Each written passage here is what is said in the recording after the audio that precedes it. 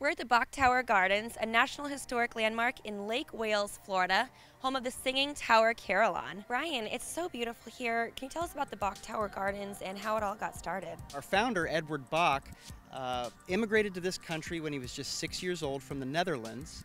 He made his fortune in publishing, and he always remembered the words that his grandmother told him when he was a young boy, to make you the world a bit better or more beautiful because you've lived in it. And this was his gift to the American people for all the opportunities that this country had given him. Now, I noticed that you have a lot of construction going on. What's happening?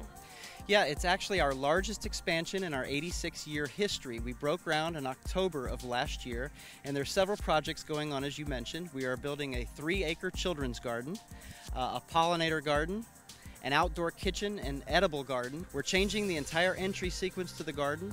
We're also doing some renovations to the top of the tower and updating our exhibit hall. Now, you have activities going on here? Yes, throughout the year there are a series of special events. One of our more popular events is Boktoberfest. This year that'll be on October 17th and 18th.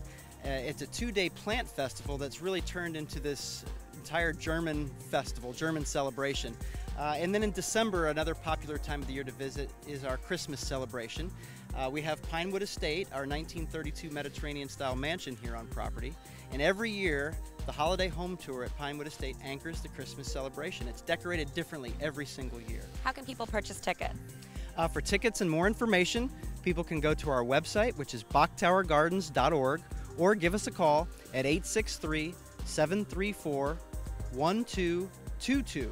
We're open 365 days a year from 8 a.m. to 6 p.m.